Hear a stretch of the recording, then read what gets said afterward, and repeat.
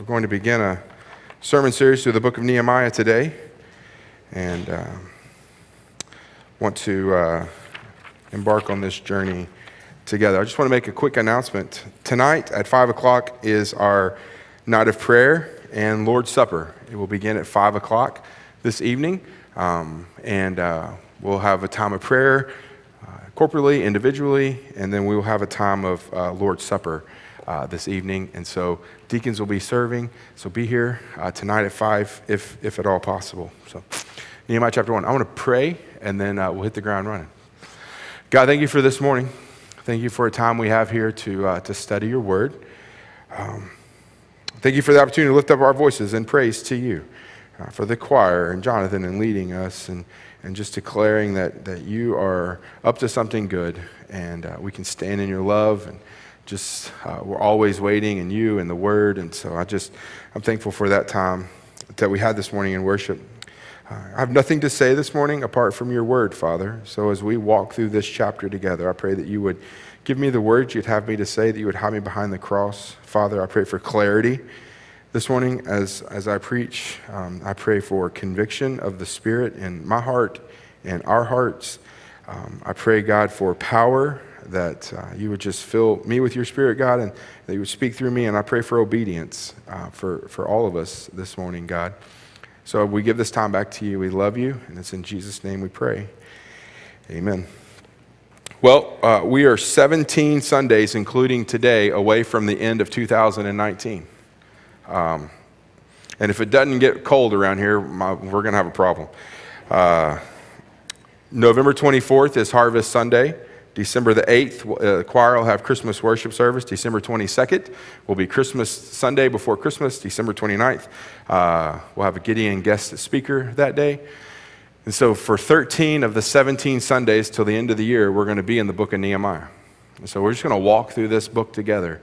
We're going to take it a Sunday at a time and just see what the Lord has for us, with the idea of rebuild, restore, and revive. I'd originally kind of planned for us to do a sermon series on the gospel-centered family, but I've just been uneasy in my spirit, and talking with Jonathan and the staff, just working through some things.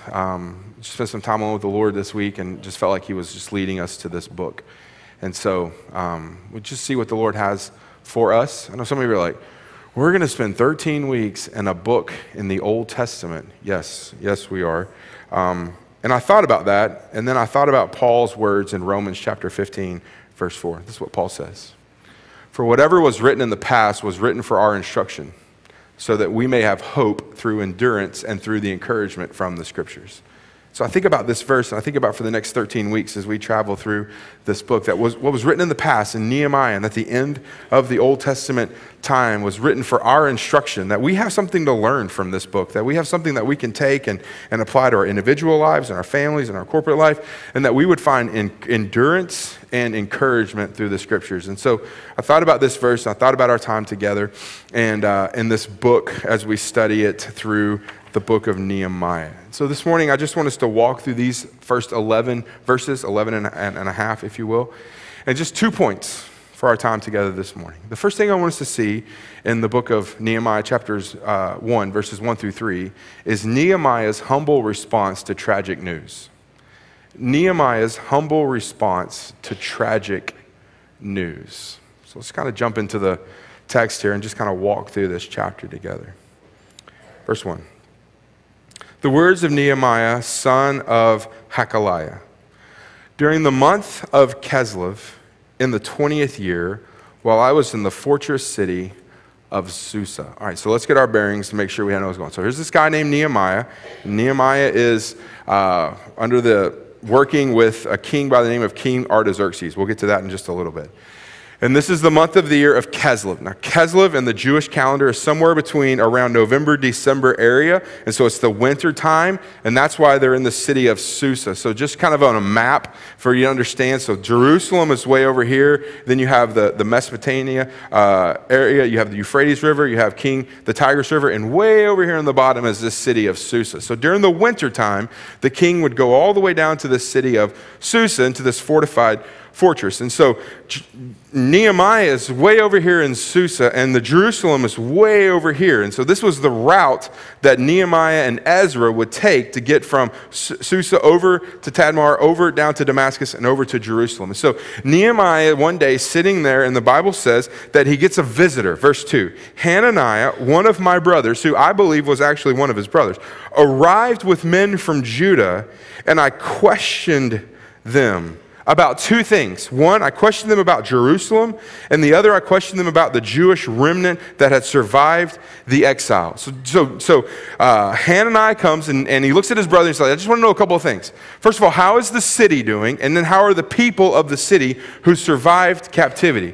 Now, if you'll remember from just Old Testament history, captivity ended from the Babylonians in 538 BC when the Persians conquered Babylon. So the nation of Israel was able to go back. Remember, Cyrus told them, you're to return, you can rebuild the city, you can rebuild the walls. And so the nation of Israel had been sent back under the permission of Cyrus the king, because the Babylonians had been conquered. And so he heads into the city, and Nehemiah's like, man, I want to know, how's everybody doing? How's the farm? How's the house? How are the kids? How's the city walls? How's everything happening there? Verse 3.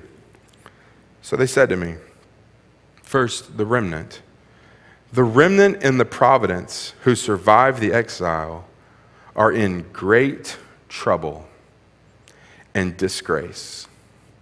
Now think about the weight of this. If you lived a long way away, suppose you lived in Seattle and you got a visitor from a family member, and you said, hey, tell me about how mom and dad's doing. Tell me how the uncles are doing. And they sat you down and they said, you know what?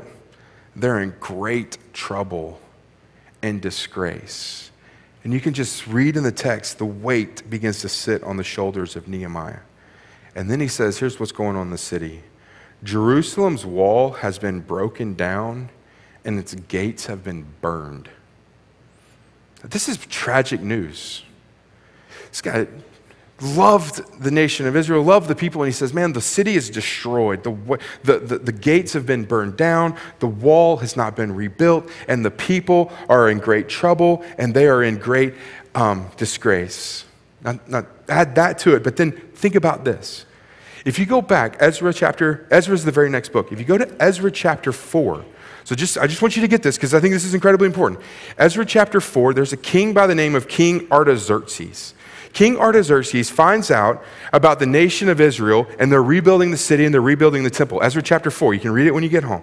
In Ezra chapter 4, and people begin to flip out about it. And then Ezra chapter 4, verse 21, King Artaxerxes issues a command and a letter to the nation of Israel. And this is what he says. Therefore, issue an order to these men to stop, so that this city will not be rebuilt until a further decree has been pronounced by me. And so King Artaxerxes, the guy who Nehemiah works for, Nehemiah chapter 2, sends a letter back to Jerusalem and says, this is what you need to do. Stop rebuilding the city. Stop rebuilding the walls. In fact, if you read on in Ezra chapter 4, you're going to see that the nation of Israel was forced into this, that they weren't allowed to rebuild the city or allowed to rebuild the walls. And so here's Nehemiah. He loves the nation of Israel, loves the Israelites, loves Jerusalem, and he asks how everybody is at home, and he says, man, the people are disgraced, and they're weighted down, and the city's been burned down, and the city's been destroyed. And it's all because of the guy that you work for. King Artaxerxes issued a decree and said, stop building. And so they stopped building. So you're sitting here thinking, I know what you're thinking. What's the big deal about a wall that hasn't been rebuilt? What does it matter that a wall around the city has not been built back up? Well, I'll give you two reasons why I think this is important. First, the wall would provide protection for the nation of Israel. A wall would be around that. It would keep enemies from getting out. And so the nation of Israel would be inside Jerusalem, but the wall would serve as a barrier of protection. Well, let me tighten it up a little bit. A few weeks ago, a man by the name of Andrew Luck, who this guy is, here, this is Andrew Luck. Andrew Luck, quarterback for the Colts. The Colts actually got rid of Peyton Manning so they could bring this guy in to be quarterback. This guy's a graduate from Stanford University, has an engineering degree, one of the smartest guys to ever play the football, but he quit playing this year. He retired from the NFL. So I was doing some reading. I thought, why would this guy walk away? Don't tell him I said that. Walk away from NFL football. And I did some reading, and I thought, man, you know what? This guy, look at these injuries this guy has sustained. Torn cartilage in 2 ribs, partially torn abdomen, a lacerated kidney, at least one concussion that we know of, a torn labrum in his throwing shoulder. The labrum is the cartilage in between your shoulder and your arm, right below your rotator cuff. I think that's right, Dr. Morris, I think. And so the torn labrum and this mystery calf ankle issue that led to this. This is a ton of injuries for a guy. Now, this is just what we know of that's been in. And I did some reading, and you know why this guy had suffered so many injuries? When he began his NFL career, the Indianapolis Colts spent all this money on this quarterback and a few other positions, and they had one of the worst offensive lines in the NFL. So you had this guy who was a quarterback who was dropping back and literally running for his life from defensive end to defensive tackles, lacerating his kidney, tearing up his shoulder, concussion, being beat up because he wasn't being protected by the offensive line. It's because his protection wasn't taking care of him. He had to retire early for his life so that he would be able to spend it with his family and kids. Just like the nation of Israel, and this wall that was around it would serve as a wall of protection for the people, that when the wall was torn down, it opened them up to other things. But not just protection. If I just think about, bless you, and just think about this for just a second. Not just protection, but for posterity too. You know, whenever I go anywhere in the state of Arkansas and I talk with pastors and I meet them at the convention or prayer meetings or whatever, or just meet people in general, I tell them where they say, where are you pastor? I say, Second Baptist Jacksonville. Do you know what the first thing 90% of the people say to me? They ask this question: how are your schools? I mean, wherever I go, whether it's Northeast Arkansas, Northwest Arkansas, Russellville, Little Rock, whether I meet a pastor from the south side of the state or whatever, without fail, I get asked this question: well, how are the schools? And I get to talk about how we built this new high school, and there's new elementary being built. I talk about how the junior high principal goes to our church, and we minister to various places around our community. But nobody asks me, man, how's the burger at the fried pie shop? Nobody says, have you bought a car from Crane or Gwatney? Nobody ever asks me, man, did you try the fish at the Hook? Like, I don't get asked any of those questions. What I get asked about is the school, because the school is, when people think about our city, that's what the first thing that they go to. So for the nation of Israel, they have this wall built, and so the Israelites around the area would be talked about in this wall setting. So the wall would serve as protection, and the wall would serve as posterity for the nation of Israel. And so Nehemiah gets word that the city has been destroyed and the walls have not been rebuilt. And so he goes back, he begins to be broken for this. And so you see Nehemiah's humble response to tragic news. Then you hear Nehemiah's honest prayer to Yahweh God. So let's study this prayer in the balance of our time together. I want you to notice a few things about his prayer. First, I want you to notice his posture. Now, there are 9 prayers in the book of Nehemiah. This is the longest one. But I want you to notice his posture. Verse 4. When I heard these words, I sat down and wept. I mourned for a number of days, fasting and praying before the God of the heavens. Go back one slide. When I heard these words, I sat down and I wept and I fasted and I prayed. So Nehemiah gets the word, and what does he do? He just collapses on the ground. He sits down, and as he sits there, he begins to weep. He begins to cry out to God. He begins to fast in his life and his brokenness for where the city is. He's broken for where they are as a nation of Israel. And he sits down thousands of miles away in Susa, and he sits and his heart is broken, and he's weeping, and he's crying. But I want you to know something. I think this is incredibly important. It says here in the text, I mourned for a number of days. So I think a couple things. One, this is not man, I prayed this before I went to bed. Man, I joined up on one night, I gathered with some people, and I prayed. Man, I had a moment where I kind of prayed for a little bit. The Bible says he spent a number of days. Well, how many days did he spend? Well, the Bible tells us, doesn't it? Go back to Nehemiah chapter 1, verse 1. The words of Nehemiah, son of Hakaliah, during the month of Kislev, circle the month. This is this is November, December timeframe. Then you go to Nehemiah chapter 2, verse 1, and here's what the Bible says.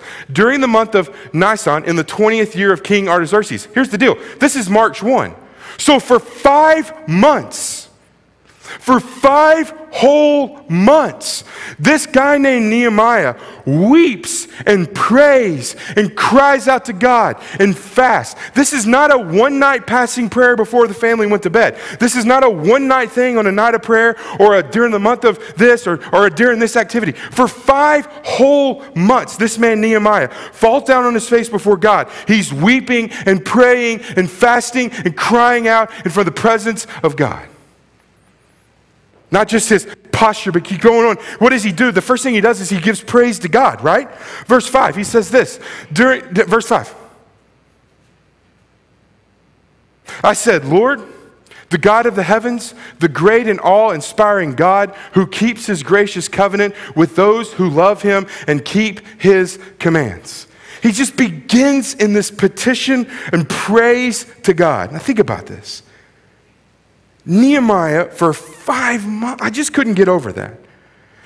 Crying out to God, repeatedly praising God, fasting and weeping. In the beginning of every prayer, he is declaring the greatness and the glory and the power and the sovereignty of God. For 5 months, his prayer to the God of heavens, Yahweh, the great and awe-inspiring God, who keeps his gracious covenant with those who love him and keep his commandments. And I thought about that and I was like, you know what? Isn't that exactly what we read in the Psalms of Ascent? Psalms chapter 121, verse 1. God is our helper. Psalms 122, verse 8. He's the maker of heaven and earth. Psalms 134, verse 3. He's the maker of heaven and earth. And there's just this declaration in praise to God at the beginning of his prayer. But isn't that exactly how Jesus told us to begin our prayers? Matthew chapter 6, verse 9.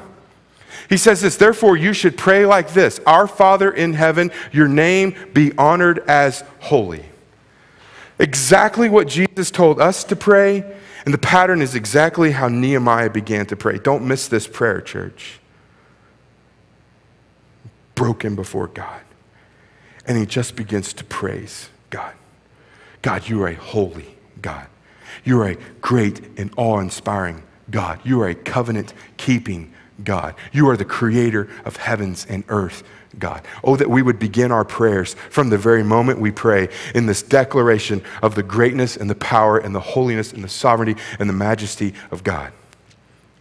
God, you are great. But then notice his petition, verses 6 and 7. Verse 6, he says this, please be attentive. He says, let your eyes be open and your ears be attentive to hear your servant's prayer, that I now pray to you day and night. God, would you so incline your ear? Now think about this. Let's just think. Lean in here real close. The creator of the world, the sustainer of all things, the one who holds everything in his right hand, the one who spoke everything into existence, the one who holds your life in the palm of his hand. He is begging him, would you listen to my prayer? Would you lend your ear? Would you pay attention to me in this prayer? And I keep going back to forgive me, but for 5 months, God, would you listen to our prayer? Would you pay attention to this prayer that I'm praying night and day? Keeps going. For your servants, the Israelites, he says, I confess the sins we have committed against you. Both I and my father's family have sinned. You know,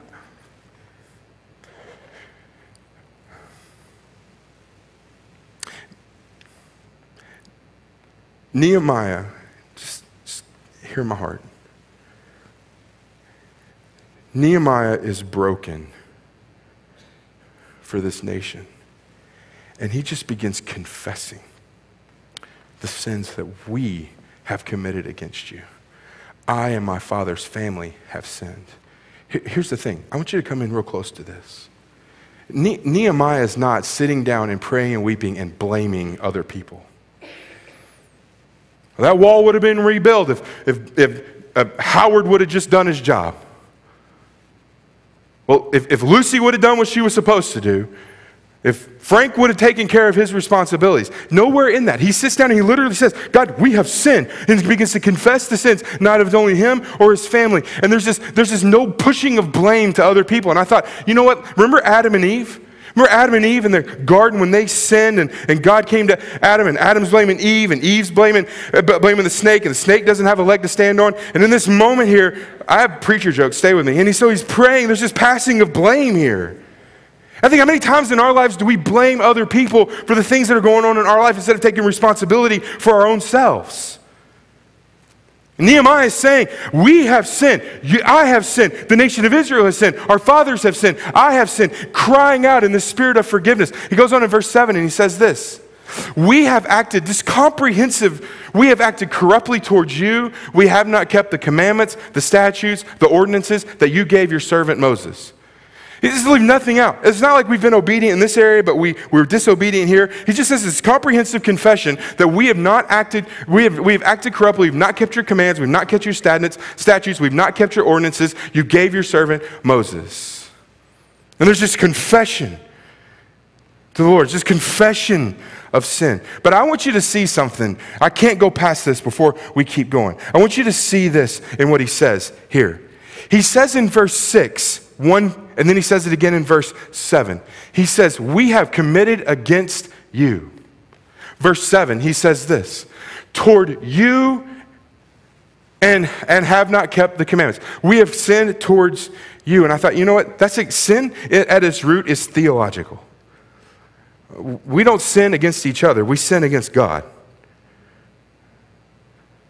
So when we have sin, when we sin, we confess that to the Lord, our sin is against God. In fact, isn't this exactly what David prayed in Psalms chapter 51, verse 4, when David says this, against you and you alone I have sinned and done this evil in your sight. So this is confession. So we sin, we've done these things, and there's just brokenness before God. And so not just petition, then he goes on to his plea, verses 8 and 11. In verse 8 he says, please remember what you have commanded your servant, Moses. He says, if you are unfaithful, I will scatter among you the peoples.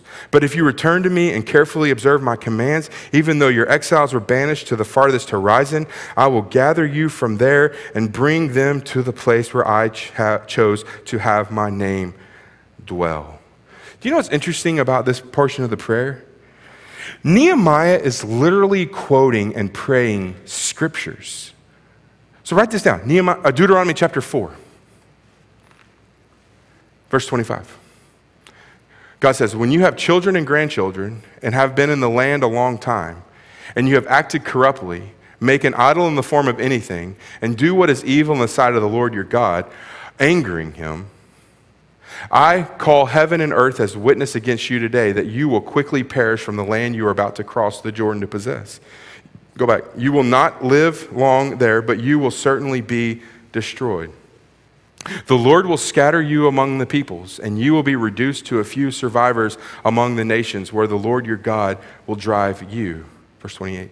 There you will worship man-made gods of woods and stones, which cannot see, hear, eat, or smell. But from there you will search for the Lord your God, and you will find him when you seek him with all your heart and all of your soul.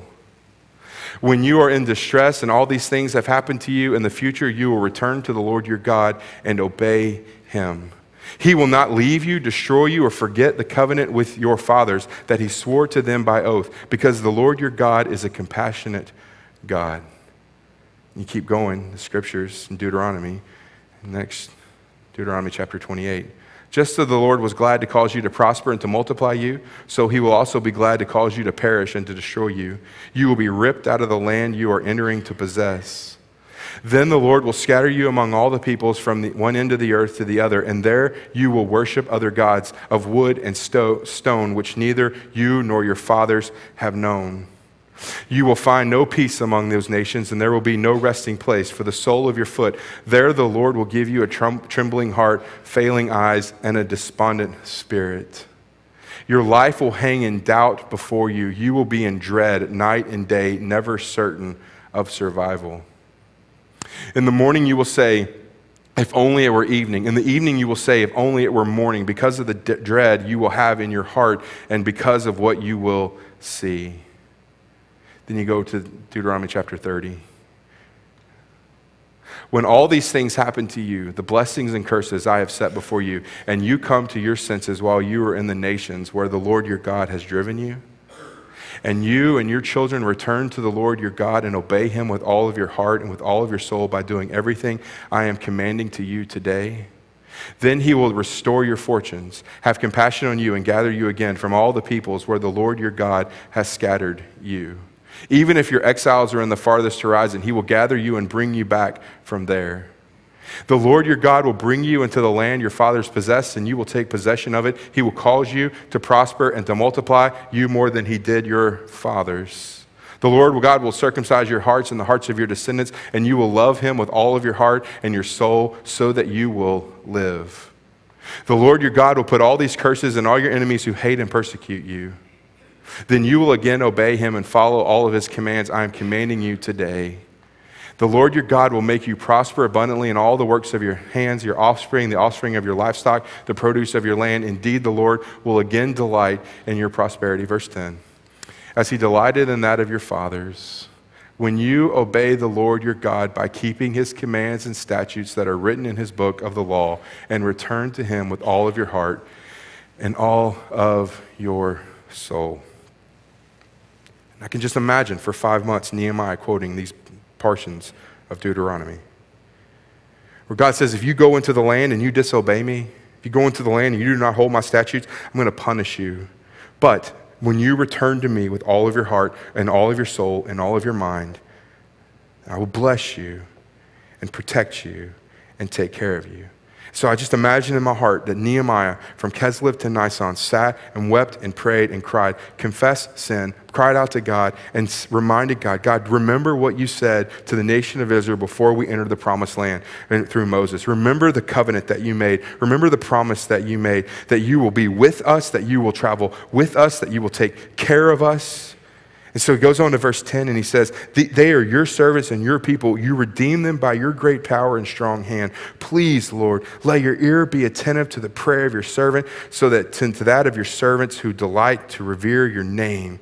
Give your servant success today and grant him compassion in the presence of this man.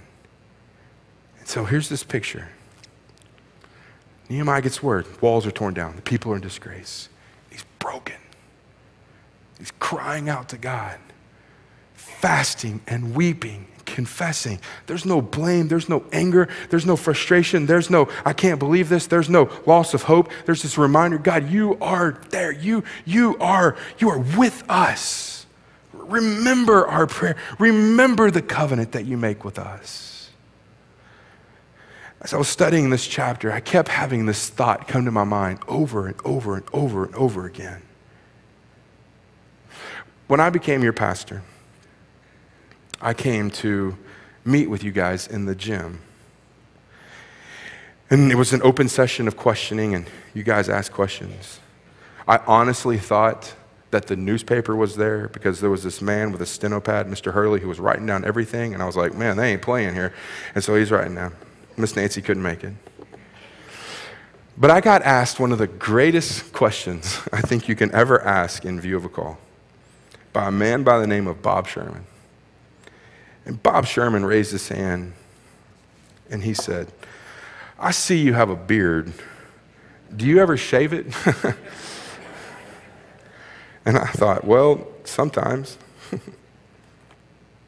I grew to love Bob Sherman. When I would meet on Wednesday mornings on this front row right here with some of you men and Bob would pray heaven down. Just to sit. This morning I was sitting in my office and I thought I could hear the words of Bob praying for this church, for each of you. And I could hear the words of Bob, and now Bob did his funeral a couple of years ago. We have a prayer room over here that has a plaque in it in honor of Bob Sherman. And I read this Nehemiah chapter 1 and I kept thinking about Bob. A man who was known for his prayer. A man who was known for crying out to the Lord. A man who was known for his passion and compassion for the church and the Lord in his prayer. And I began to think throughout the week and honestly began to pray, God, would you raise up more Bob Shermans? From young to old. Would you raise up a generation of Bob Shermans within our church who were just known as prayer warriors? Would you raise up a generation of Bob Shermans within our fellowship? Would you raise up a generation of Nehemiahs within our fellowship who were known as people who cried out in the presence of God, who were known as people who never let go in prayer, who were known as people that were prayer warriors for them and for the church? Would you raise up a Bob? Would you raise up a Nehemiah who would be so committed to prayer, who would be so committed and broken, would be so driven? And I thought, we can have Monday nights alive. We can have Sunday night prayers, gatherings. We can have church on Sunday morning and Wednesday night church. We can have all types of activities. But when we as a church cry out to God in prayer, in brokenness, and commitment to the Lord, I believe we'll begin to see some incredible things in our young families, in our senior adults, in our children, that we would begin to see, as we'll see through the rest of this book, in the book of Nehemiah, God moving within our fellowship. Let's pray.